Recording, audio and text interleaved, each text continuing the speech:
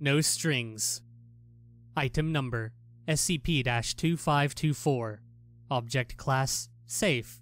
Special containment procedures: SCP-2524 is to be stored in a standard safe class item locker, outfitted with additional protection against heat and fire.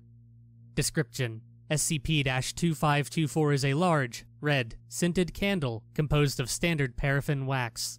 As of this writing, SCP-2524 is approximately 30 centimeters tall. SCP-2524 burns at a rate of approximately 0.5 centimeters per hour when lit. SCP-2524's odor resembles burning wood.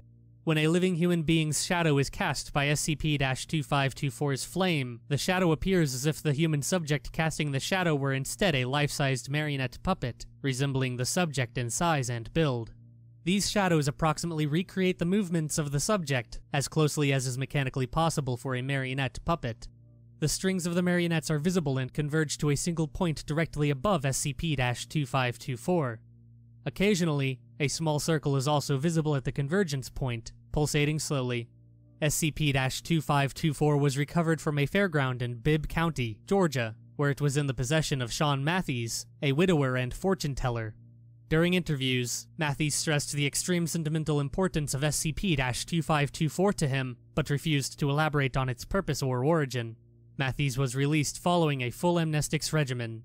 Sample analysis indicates that the anomalous effects originate from the candle wick. The wax has been determined to be non-anomalous. Addendum: Incidents. Marionette shadows created by SCP-2524 have, on several occasions, acted outside of typical parameters for imitation of their human counterparts. Examples are listed below. November 1st, 1997.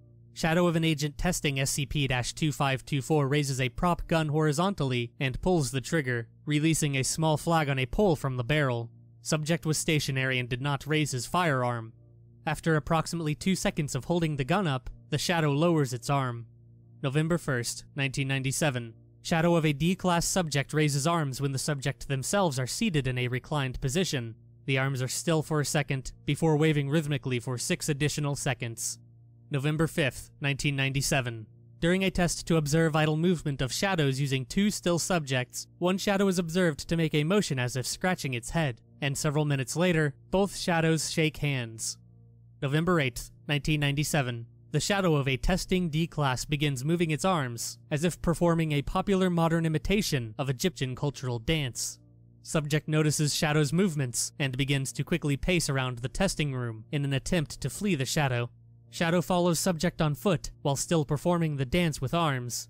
November 10th, 1997. Shadow of agent raises gun as in first incident, this time towards an additional shadow of a second subject.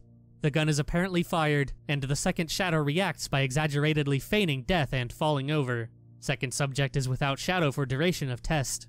At conclusion of test, faint, childish laughter can be heard emanating from string convergence point on ceiling.